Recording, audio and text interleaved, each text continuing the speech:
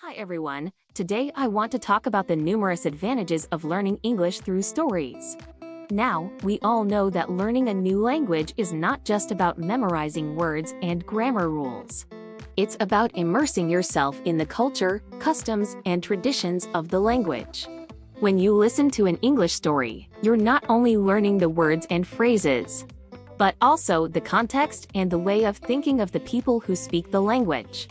By engaging with the stories, you can improve your listening comprehension, vocabulary, and overall language proficiency. Storytelling is a great way to ease into new experiences or groups, as you don't need translation or complex explanations. Simply share an enthralling tale, and the ice melts, fostering a more enjoyable conversation.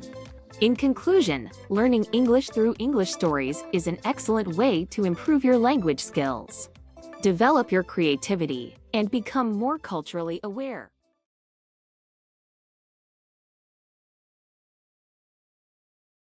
Some funny people I've met. The first funny person I remember is a man who sits on a tree branch by the road and shouts at passing cars. He's clearly not all there, but it's amusing to see him yelling at cars. Strangely, he never seems to notice me when I ride by on my bike. He's only interested in the cars. His enthusiastic shouting always makes me laugh. Then there's a man I've seen riding his motorcycle in a peculiar way. He wears baggy shorts and Japanese slippers, and he sits on the motorcycle with only the right side of his buttocks on the seat, while the left side hangs out. It looks like he's about to tip over, but somehow he manages to stay balanced.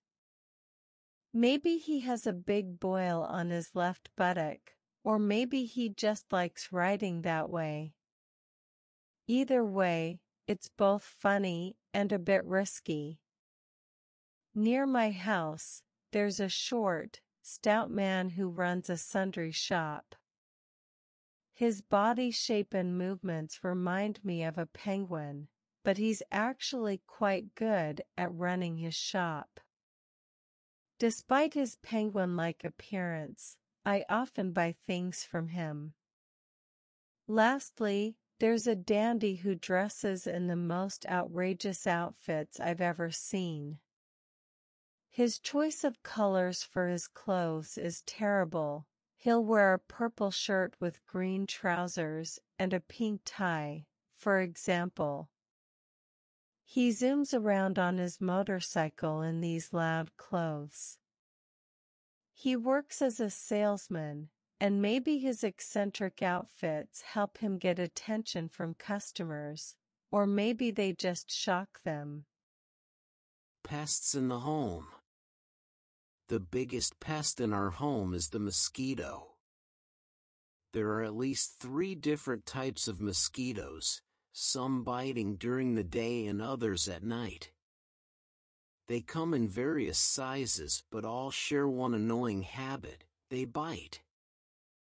We use repellents, coils, nets, and sprays to keep them away, but they still manage to sneak in sometimes. I'm quite sensitive to mosquito bites, so I sleep under a mosquito net. Some people don't seem to notice when they've been bitten, but they might not be so lucky if they end up getting malaria or dengue fever. Another troublesome pest is the common rat. These creatures are active at night, searching for food and causing mischief. They'll eat anything, including soap. Leaving food uncovered overnight is an invitation for them to contaminate it. Rats also create nests in hidden corners and chew through floors, ceilings, and even electrical wires. They're a big nuisance indeed. Cockroaches are another nuisance. They crawl everywhere, sometimes even on our bodies. These dirty creatures contaminate food and emit a strong odor, making encounters with them unpleasant. There are also pests like flies, ants, moths, and various bugs. While it would be nice to get rid of them, they seem to be here to stay. The best way to keep their numbers down is by keeping the house clean. This reduces their breeding grounds and food sources, making our home a more pleasant place to live. Teacher's Day. Once a year, we celebrate Teacher's Day to honor the teachers who spend so much time teaching us many things. This year, Teacher's Day started with a school assembly in the hall where the headmaster gave a speech. Then we went to our classes, not for lessons, but to have fun. My classmates threw a small party for our teachers. Each of us chipped in some money to buy cakes, drinks, and snacks. We rearranged the desks and chairs in the classroom to make space in the middle. We ate, drank, and played games with the teachers. They were all very friendly, and we had a great time. It was a nice change from regular classes.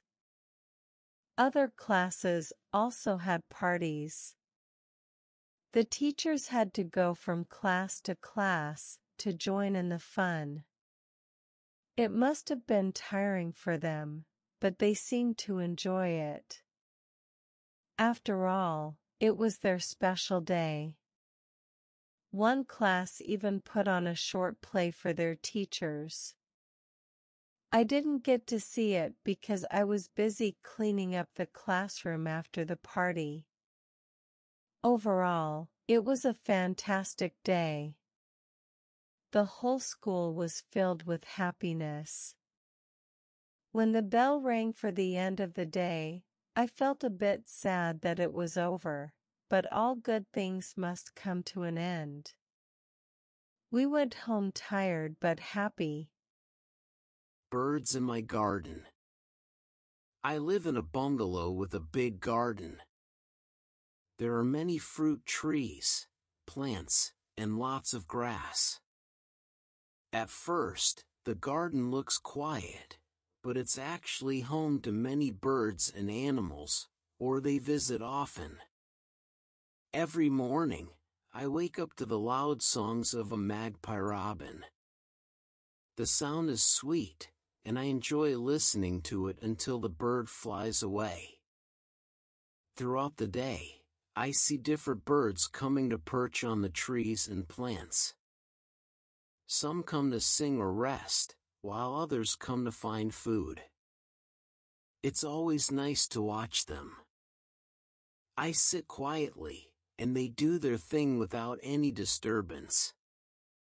I've seen orioles, spotted doves, pigeons, yellow-vented bulbuls, mynas, fan-tailed flycatchers, and many other little birds that I can't name.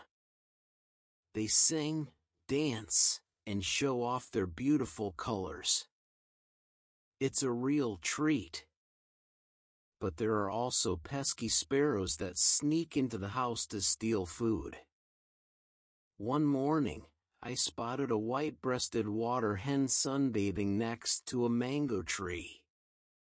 Normally, this shy bird doesn't come out, but it seems like it's feeling the effects of development in the area, as more buildings are being constructed, and wildlife is getting displaced.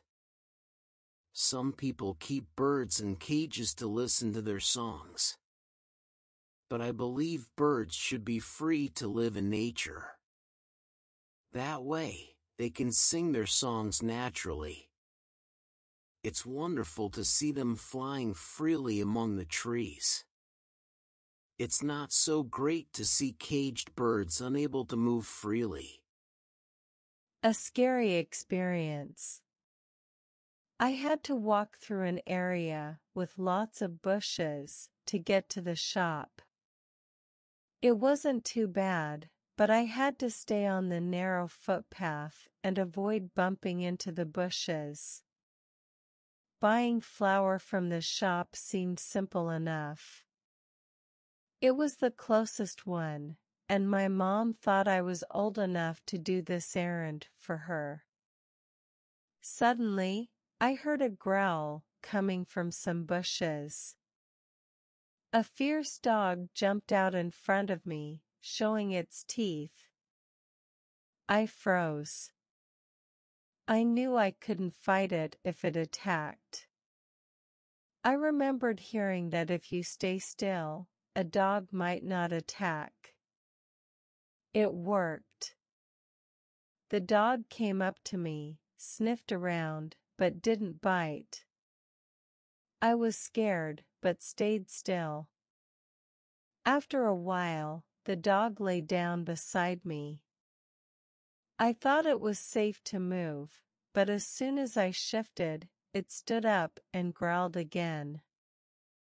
I was stuck. The dog wouldn't let me go.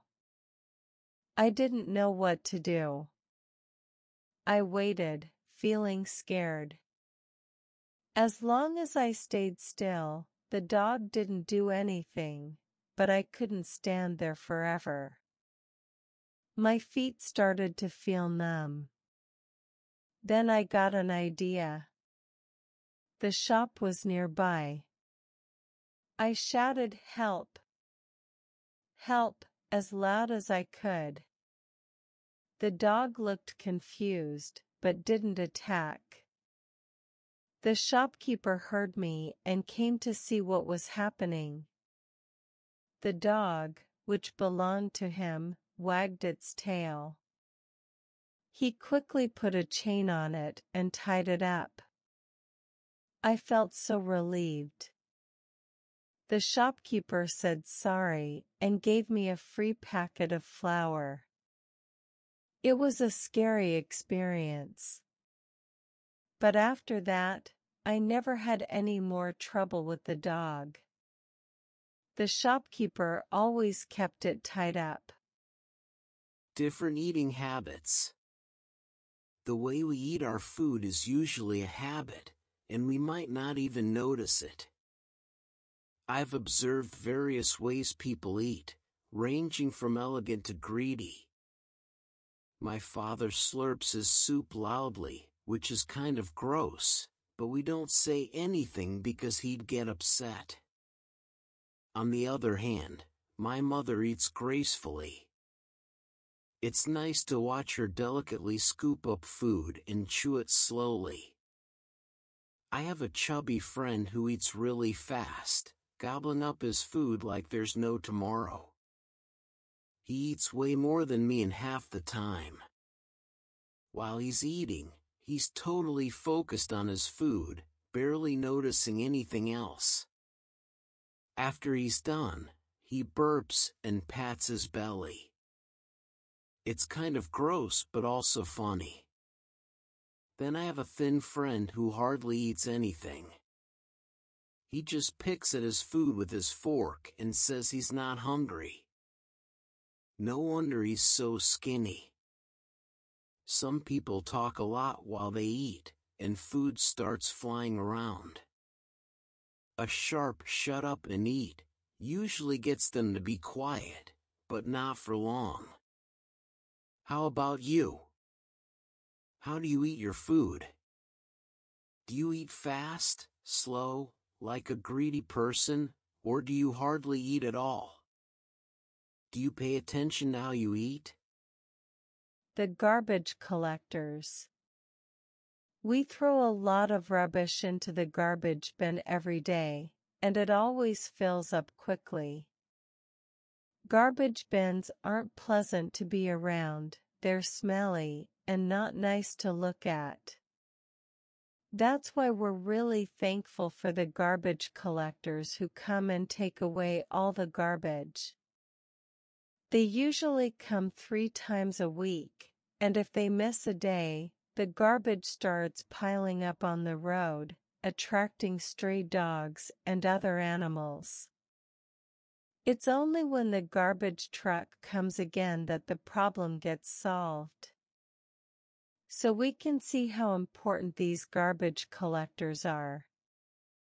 When they come, they make a lot of noise, and sometimes they seem grumpy.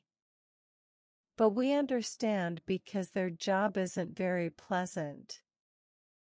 It's dirty and smelly, and they have to deal with all kinds of rubbish every day. I don't know how they can stand it, but maybe they're just used to it. I'm sure they don't love their jobs. Who would? Still, they come regularly to do an important job. On special occasions, we give them gifts, usually some money, to show our appreciation for their hard work. Even though they can be noisy, dirty, and grumpy, we understand that they're doing a job that most people wouldn't want to do. We should make their job easier by putting our garbage in the bins properly and thanking them once in a while. A near-death experience. It was pouring rain heavily as we drove through an oil palm estate. Luckily, my uncle, who was driving, was handling the situation well. Despite the poor visibility, he drove cautiously with all the lights on. As we drove, ominous black clouds loomed overhead, threatening to unleash their fury at any moment. Lightning streaked across the sky, followed by deafening thunder.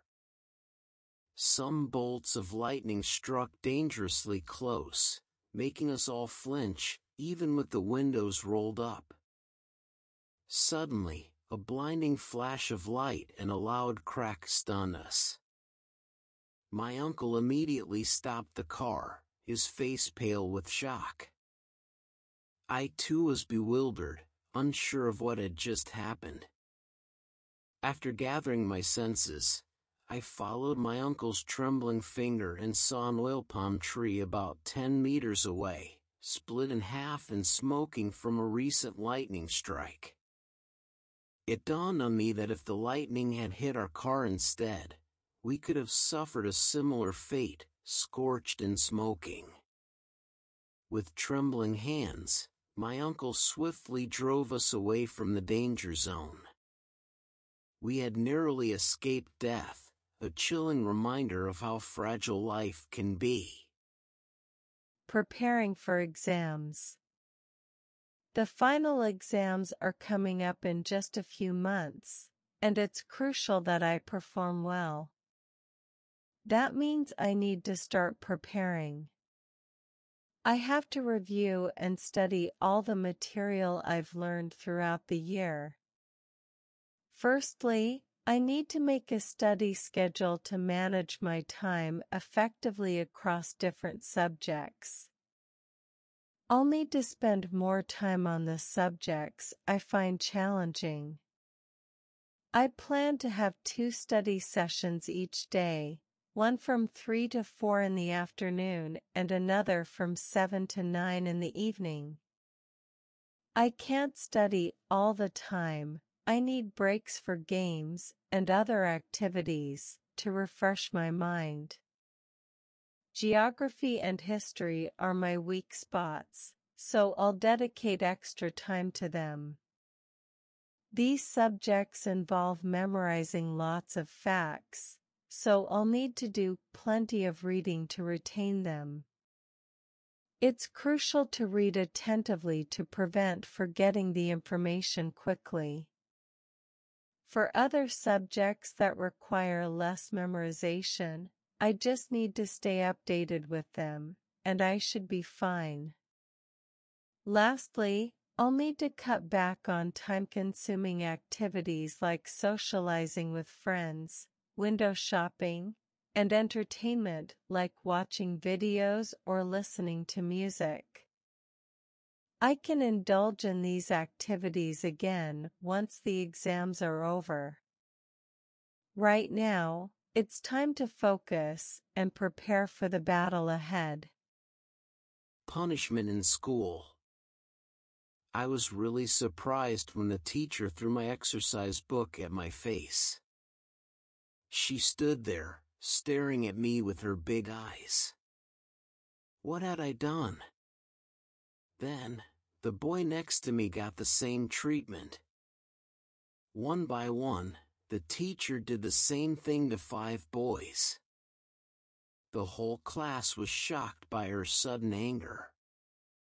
We were just kids and were scared of her, especially because she was the headmaster's wife. After that, we were sent to the headmaster's office. The 5 of us didn't know what we had done wrong, but it seemed really bad. Still, we went into the office. "You're all troublemakers, aren't you?" the headmaster said. We looked at each other. What trouble did we cause? "I hear you never listen to the teacher." "You're disobedient," the headmaster said. We tried to explain, but we were told to be quiet. When Chong, my classmate, had his hands in his pockets, the headmaster scolded him and said, "Good manners are important. You have none, boy." Chong quickly took his hands out and stood still. Then the headmaster accused us of not doing our work properly, being rude, and noisy, among other things. Most of the time, he was wrong. Our work might not have been perfect, but the accusations were too much. Anyway, each of us got hit with the headmaster's cane. It didn't hurt much. What hurt was that it was unfair. We were punished for weak reasons, but there was nothing we could do except go back to class and try to get along with the strict teacher. Teachers, good and bad. In my time at school, I've met different kinds of teachers. Some are really good, while others are not so great. The good teachers are the ones who try hard at their job. They care about us and want to teach us well. Even if they have flaws, we still like and respect them.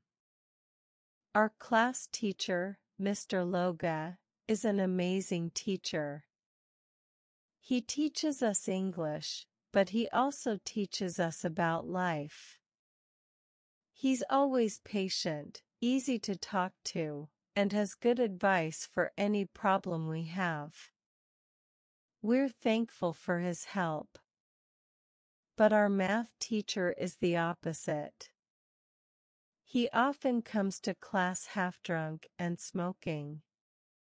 He mostly just sits there and tells us to do exercises, without teaching much. Sometimes he doesn't even show up. When he does teach, it's hard to understand him because he's not focused. Luckily, I'm okay at math, but others struggle without proper teaching and need to get extra help. Then there are other teachers who are in between. They're good at some things, but not so good at others. We know what to expect from them, so we deal with it. We appreciate the good teachers and try to get along with the not so good ones. I don't want to judge the teachers. They live their lives their own way. I wonder what they would say about us if they had to write an essay called Students, Good and Bad. A visit to a jungle. I got to go to a tropical jungle recently, and it was amazing. My friend Rahim, who works as a forest ranger, took me there. I wanted to see what it was like for myself. As soon as we stepped into the jungle, it got dark. The trees were so tall and thick that they blocked out most of the sky. Down on the ground, there were plants everywhere, and the air felt damp and strange. We could hear all kinds of noises, insects buzzing, birds chirping, and animals moving around. Even though we couldn't see them all, we knew they were there. The sounds made the jungle feel spooky. I didn't know how Rahim could find his way through the jungle. He said he was following a path used by the local people, but I couldn't see any path at all. It made me realize how easy it would be to get lost in the jungle. I followed Rahim carefully as we walked. The worst part was the leeches, these tiny bugs that suck blood. Even though I wore thick boots and clothes, they still managed to bite me.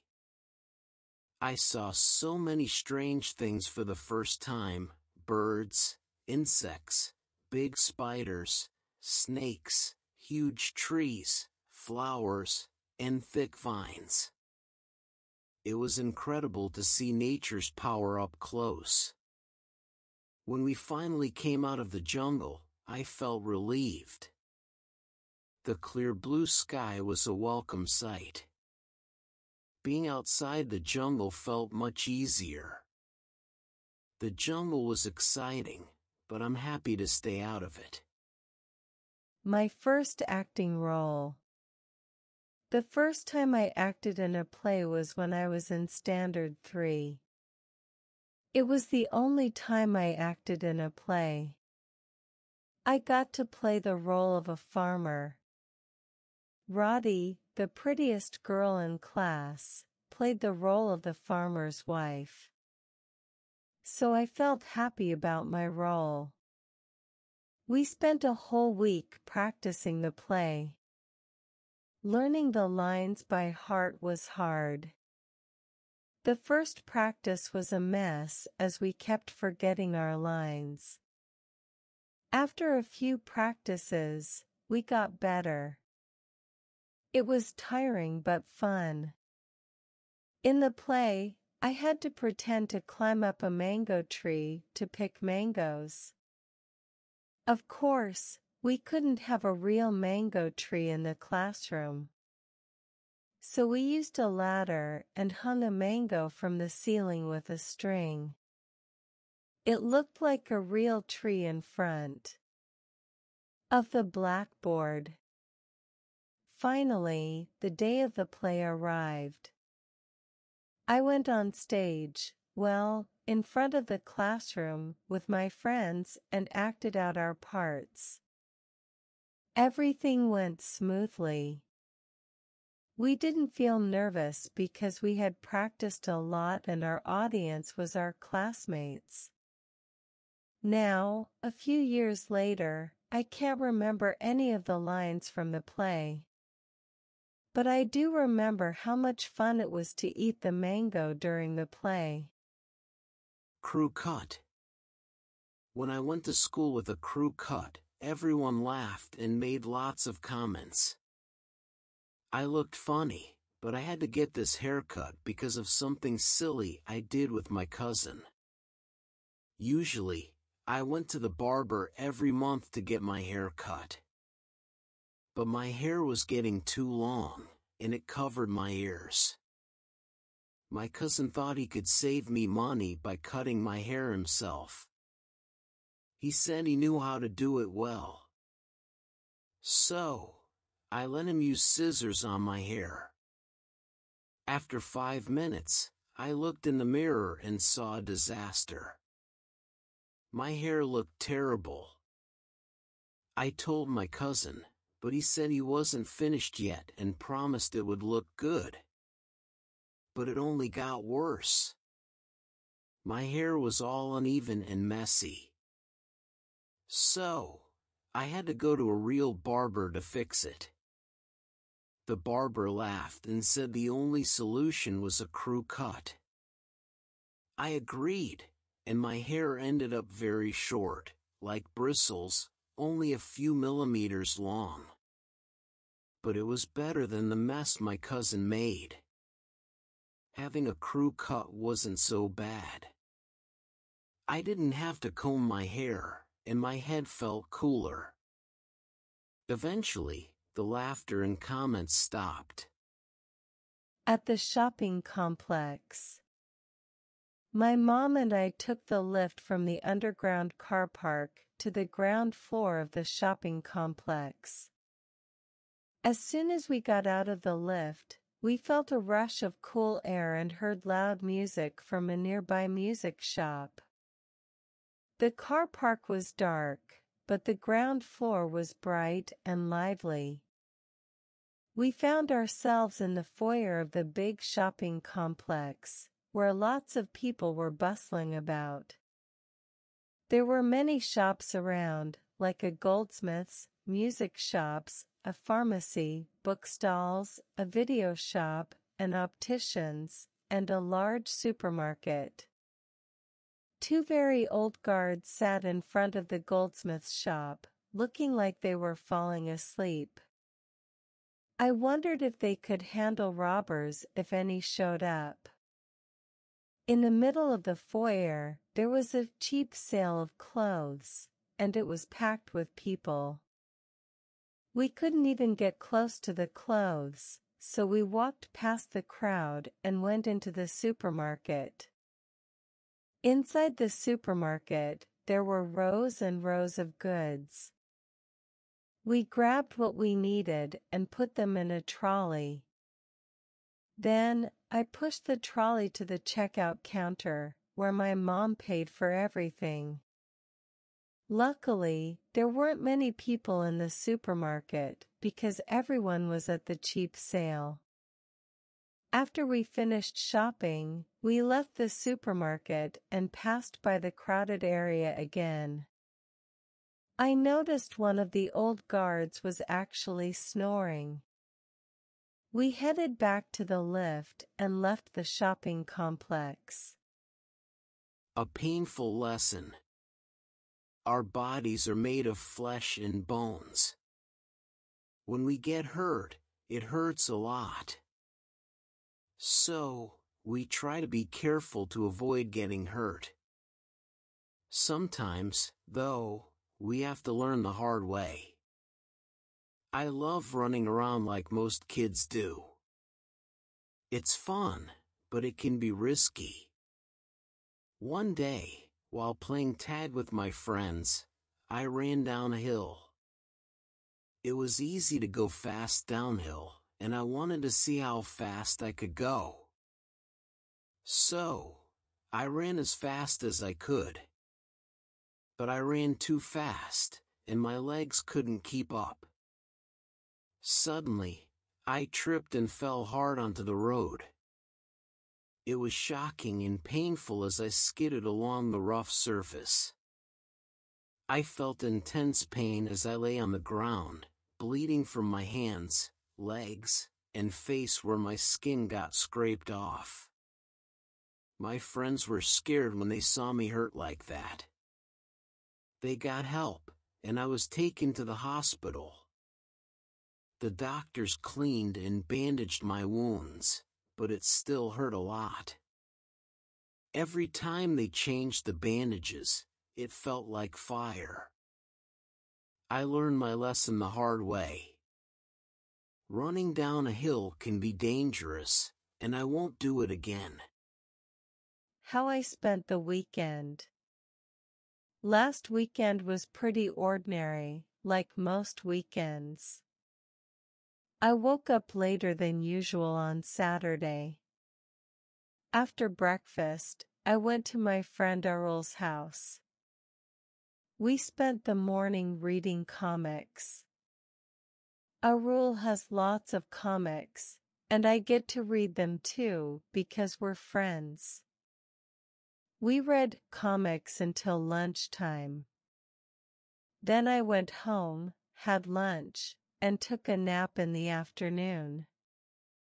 Taking naps in the afternoon is something I can only do on weekends since I'm busy with school on weekdays.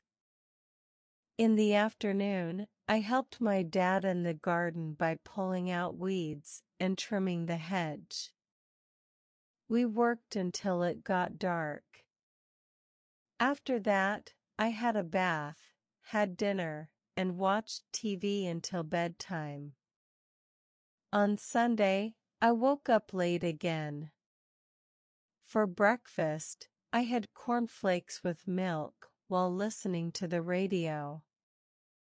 Then I spent the morning doing my homework. After lunch, I took another nap. Later, I finished my homework. By the time I was done, it was already evening, so I took a walk around the neighborhood. It felt good to relax after finishing my homework. After dinner, I packed my school bag and went to bed early to get enough sleep for school the next day. And that's how my weekend went by, just like any other weekend. Turning over a new leaf. Kyung used to be the naughtiest boy in our class, maybe even the naughtiest in the whole school. He was always getting into trouble with the prefects and teachers. It seemed like he couldn't go a day without causing some kind of mischief. Our classroom was a mess because of him. Broken windows, desks, and chairs were everywhere. He had even been punished in front of the whole school, but it didn't seem to faze him.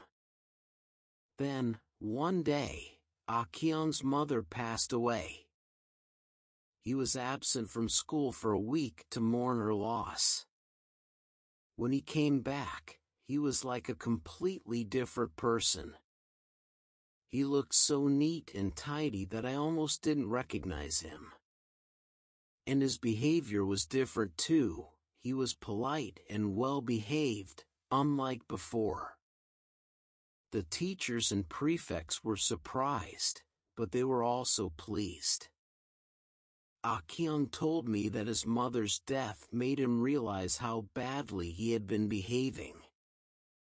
Before she passed away, he promised her that he would change his ways, and he kept that promise. It was like a miracle. He turned over a new leaf. I'm really happy for him. Now, he's one of the nicest and most reliable friends I have. Memories of a radiant school. Unaware, I stepped through the gates of the bright school. I couldn't shake the feeling that upon entering these gates, I would transform into a student of light. The campus ambience embraced me with the fragrance of blooming flowers and the melodic chirping of birds. My emotions oscillated between joy and excitement. Realizing I would spend the next 3 years in this luminous environment, I was determined to savor every moment. Ascending to the second floor, I entered my classroom. My classmates radiated with endless humor, and each face etched a lasting impression on me. Every smile carried an air of enthusiasm, filling me with energy. On the inaugural day of class, my classmates maintained their spirited smiles. The teacher delivered a continuous stream of words, and while some students exchanged whispers, they recognized their lapse in behavior. The teacher commenced with classroom rules, writing guidelines, and the like. I noticed a punctuality common among every teacher at the Light School. Even if a lesson was midway, when the bell rang, the teacher would declare, "Class dismissed." It struck me as peculiar that elementary school teachers tended to prolong class, unlike their middle school counterparts. Perhaps it was a distinction between elementary and middle school teachers. For the subsequent 3 years, the Light School became my destined abode. I treasured the joyous moments shared with my classmates. Our bond was invaluable, and regardless of our paths, we would return to our alma mater, where we spent 3 splendid years. Reflecting on the memories of the bright school, Every student endeavors to study diligently and reach new heights. Let's embark on this journey, classmates. 3 Tales of Life and Death. As a tree. For a century, I've stood in this world, patiently awaiting the transformative touch of heavy rain greening lonely mountains, fierce storms tearing everything asunder, beautiful castles morphing into barren deserts, charming girls aging into old women, and the ultimate destruction of our world. Then, I become dust, drifting in the universe, embarking on an endless wait anew. A wait for the next world metamorphosis, the next civilization to thrive. As a bird, I've sung my heart out throughout my life, my voice traversing mountains and rivers to reach your soul. Have you heard my fervent longing? My melody dances atop white clouds, resonating between heaven and earth, embodying my pure and sincere soul. Have you perceived it? When my singing and crying cease, I feel my life concluding. Feathers scatter, eyes dim, and my body descends, decaying and emitting a repugnant odor, devoid of vitality. Earth then compassionately envelopes me, whispering to close my eyes and bid good night to this world. As a butterfly, with a mere 14 days to live, how can I pursue my passions in such a fleeting span? I contemplate soaring across mountains and rivers, frolicking amid flowers and forests. I observe the world's transformations, the ebb and flow of the sea's fortunes. I endure winter's chill, anticipating the arrival of spring, listening to the snow and wind. Alone in the cold wind, no one cares or worries about me.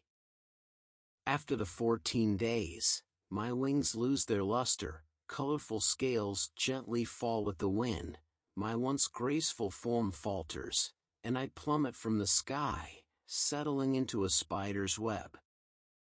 I watch the 8-legged creature approach, powerless to resist.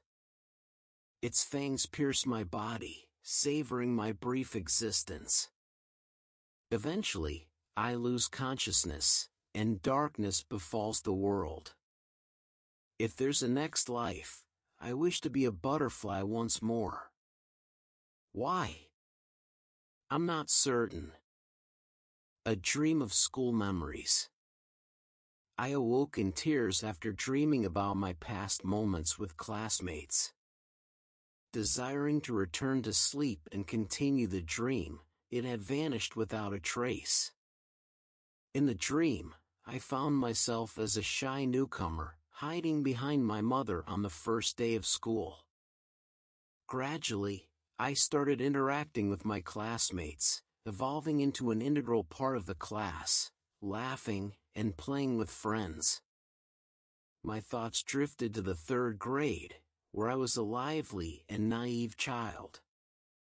A humorous incident during a class meeting flashed in my memory, where I revealed all the boys' misdeeds, only to be chased by them afterward. Exploring these memories, I chuckled at my past childish actions.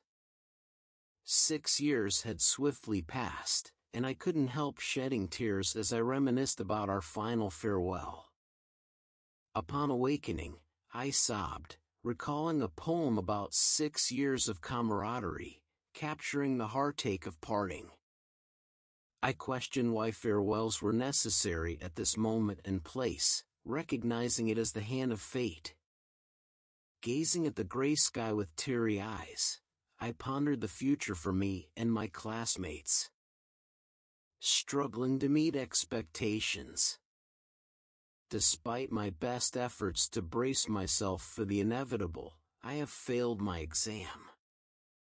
I had aspired to embody the equanimity of Su Dongpa, the renowned poet and scholar, in facing life's fluctuations. However, when reality struck, I realized I am just an ordinary person lacking his calmness. I had determined not to shed tears, but the bitter disappointment brought forth another stream. I believed that if I held my head high, the tears wouldn't fall, yet they did, scorching my cheeks and dampening my hair. Once, I looked down on the bustling crowd on the street, pitying their apparent lack of passion and joy.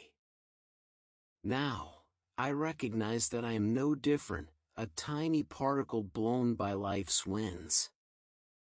I am exhausted, yet there is no respite. People label me lucky and happy, citing my usual success in exams and the love of my deeply caring parents. However, their love has transformed into a burden, heavy on my shoulders, and I find it unbearable. Perhaps my shoulders are too frail, or my will too feeble. I can't meet their expectations, and the fear of disappointing them grips me. Thus, I persist, striving to achieve my dreams while concealing the shooting stars from prying eyes. The changing nature of begging in today's society. In our society, we encounter two types of beggars. The first group comprises those with stable jobs, stationed in one place, relying on the generosity of passers-by. The second group roams the streets, actively pursuing anyone they perceive as a potential source of support. As the country prospers and the economy advances, some beggars have evolved. They've become more discerning, no longer accepting meager offerings. Instead, they set fixed prices, demanding a specific amount as if transitioning from begging to dictating how much people should give. It's genuinely disheartening that, in today's society, individuals in their late teens to middle age, some physically able, choose to kneel for a few dollars. The perplexity lies in why they opt for begging. Why not start anew, work hard, and build a better life? Why embrace a profession deemed unworthy by society and not contribute positively? Even if someone is intelligent, a refusal to work leads to an unfulfilling life. While living without constraints, under the stars, may seem liberating, I doubt many truly aspire to such an existence. Though I can't predict my future, one thing is certain, I won't become a beggar. Despite their seemingly carefree life, adorned in timeless attire, strolling through streets, lying down whenever fatigue sets in, and gazing at the night sky, that lifestyle doesn't appeal to me. I have hands and won't beg for anything. I believe I can construct my stage and radiate as the brightest star in my unique way. To all the beggars, my message is simple: don't relinquish hope. It's never too late to start anew and become a valuable contributor to society. Embracing thrift and combating waste. Embedded in our memories is the timeless verse, plowing in the midday sun, sweat dripping down onto the soil. Who would have thought that every morsel on the plate is toiled for? This poem not only teaches us the hardships of labor, but also emphasizes the importance of hard work. Indeed, our ancestors have long considered frugality a virtue of our Chinese nation. However, in reality, wastefulness has become a serious issue. Among our peers, some incessantly pursue new stationery, frequently replacing their supplies. Others yield to temptation, indulging in excessive snacks daily. Some constantly compare and boast about their clothing as if it were their most prized possession.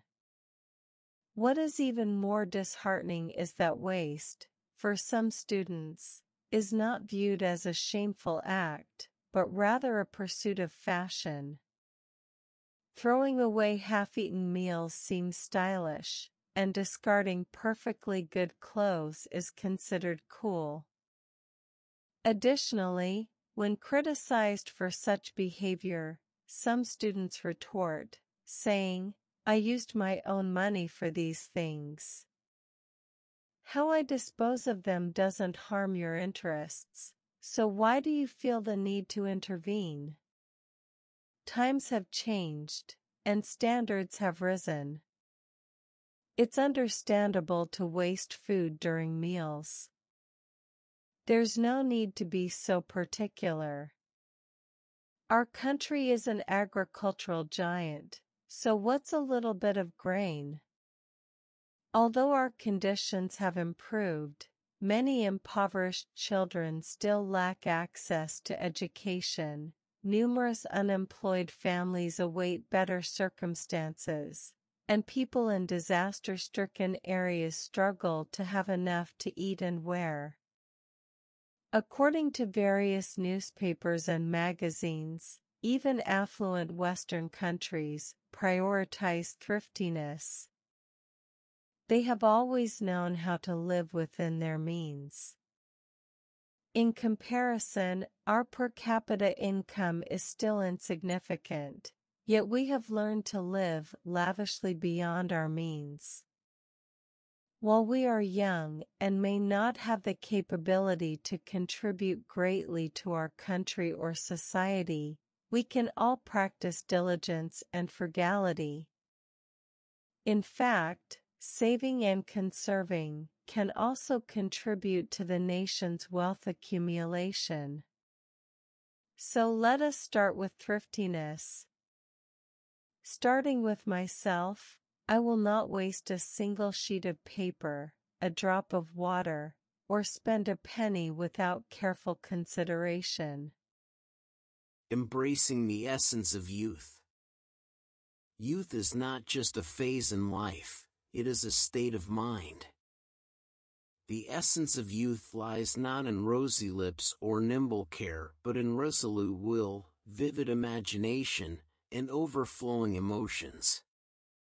It is also a refreshing drop in the fountain of life. This motto, placed beneath the desk of former U.S. President Bill Clinton, serves as a constant reminder that even in his 60s, he continues to live in the youthful phase of his political life. Youth does not necessarily belong to the young, for if one fails to cherish their youth and lives aimlessly, they remain in the bewildering winter of existence, yet to experience the springtime of their life. However, maintaining a positive mindset enables one to possess an enduring spring. As young individuals, we possess an advantage over others. We harbor boundless dreams, passion, vitality, and creativity. Yet, not everyone knows how to make the best use of their youth. Many classmates around us carry their backpacks to school every day, not for the purpose of learning but merely for indulgence, wasting away the most beautiful years of their youth. They might even offer reasons like, "I was born inferior to others, so what can I compare myself with? I can only be the bottom of the pack, not cut out for studying."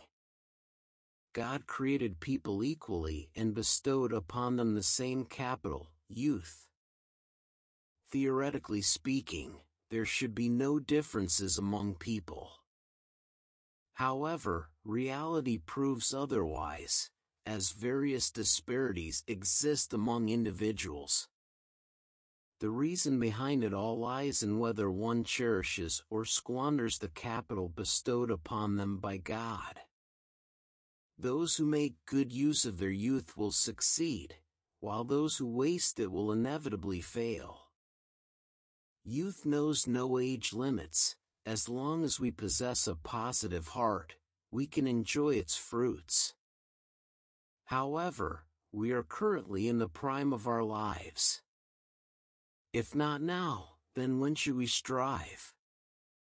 We possess the youngest hearts and the most abundant imagination. Seize the capital bestowed upon us by God. Do not say it is impossible. Flap the wings of chasing dreams and soar towards a fantastical future. The power of choice in life. Life is a long journey filled with countless choices. Those who choose to strive will lead vibrant lives, while those who seek pleasure will find themselves languishing. Choices pervade our everyday lives and stand before us at every crossroad of our existence. Every choice we make bears its own consequences. Imagine if I were to offer you a dazzling diamond and an ordinary glass ball, which one would you choose? According to surveys, most children would opt for the glass ball without hesitation, drawn by the immediate sensory pleasure it brings. If a child were to choose the diamond, seemingly devoid of much amusement, it would signify an early maturity. Choices always demand sacrifices. Take, for example, the story of a fox passing by a vineyard teeming with juicy grapes, its mouth watering at the sight. However, a fence obstructed its path, making it impossible to enter. So, the fox decided to fast for 3 days, shedding weight, to eventually squeeze through the gap in the fence and feast on the grapes. Alas, it ate too much and couldn't get back out. The fox's greed led to its doom. Thus, we must choose wisely and act with virtue, for otherwise, we will bear heavy consequences. Choices should be guided by virtue.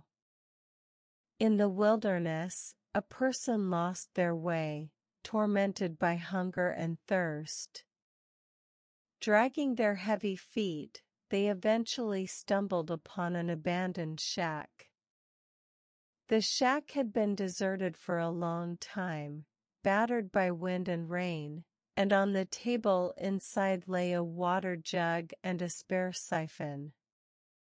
The mouth of the jug was corked, and a note rested on it, saying, "Pour the water into the siphon first, so others can clean themselves after you, and only then can you drink."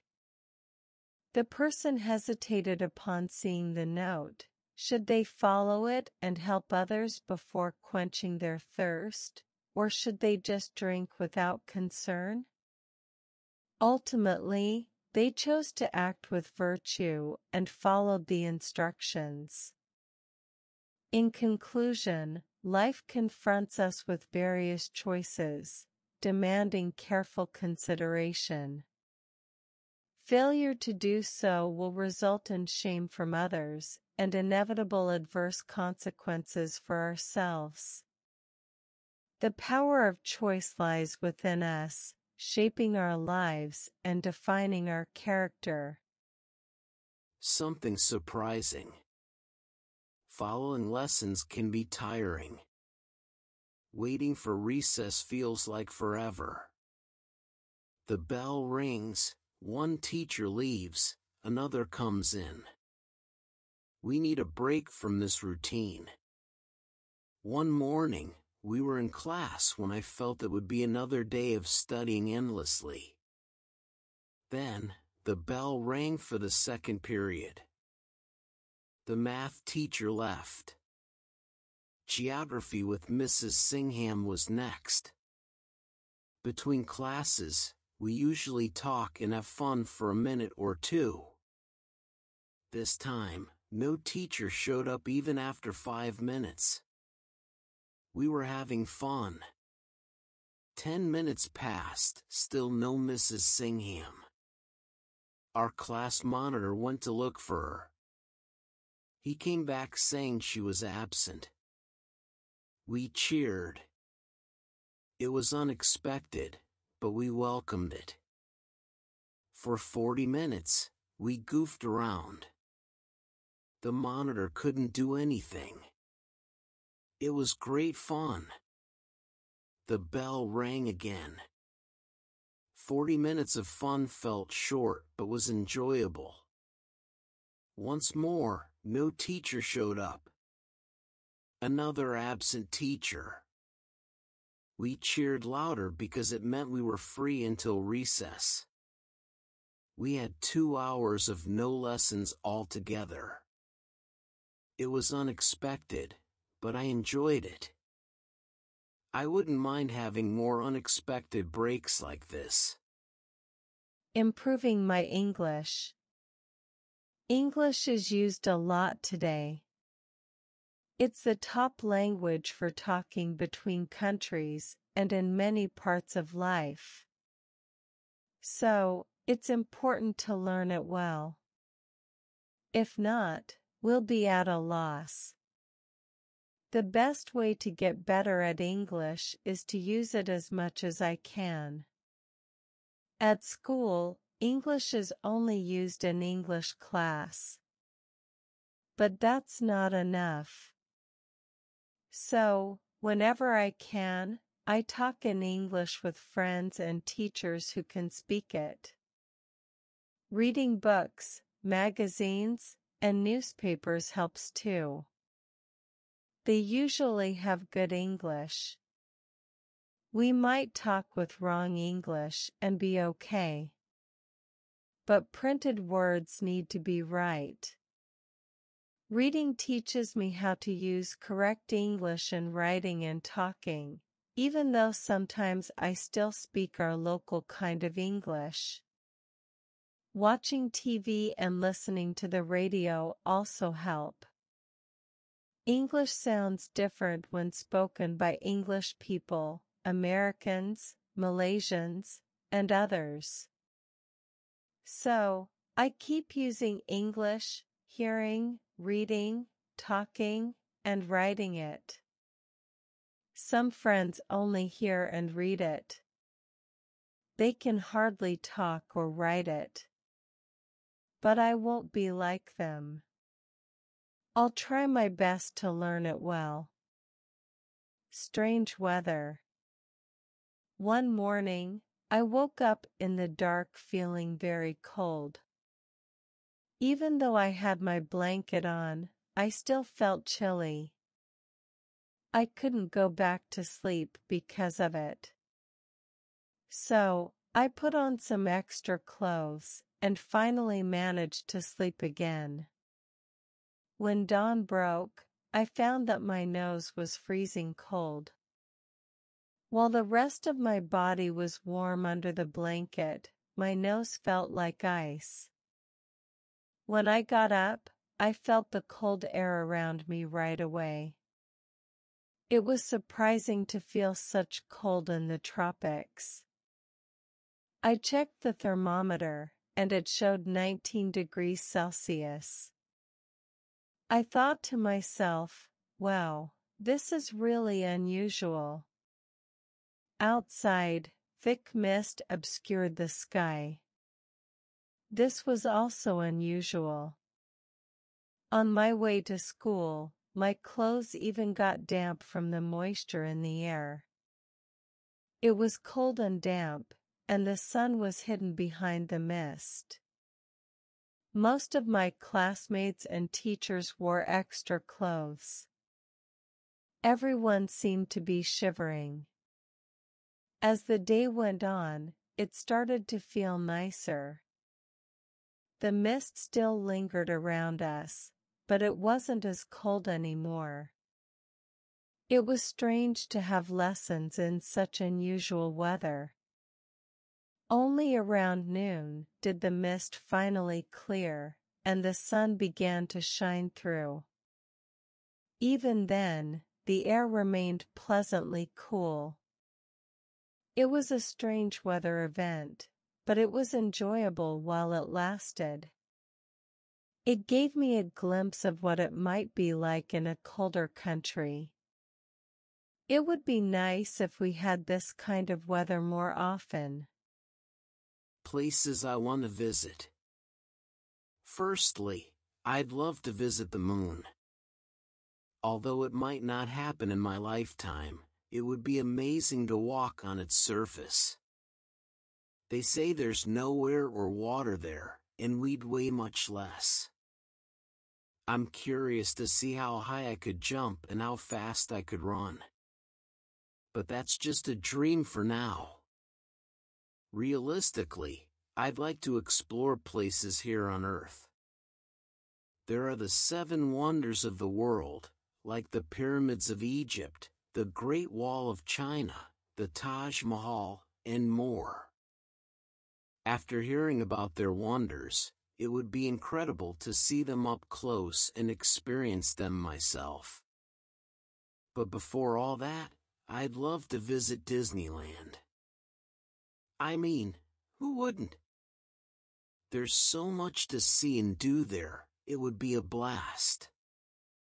Right now, I can't visit any of these places. Firstly, I don't have enough money. Secondly, I'm too young to travel alone, and I don't know anyone who could take me there. So for now, these places are just dreams. Maybe someday I'll get to visit them, or maybe not. Only time will tell.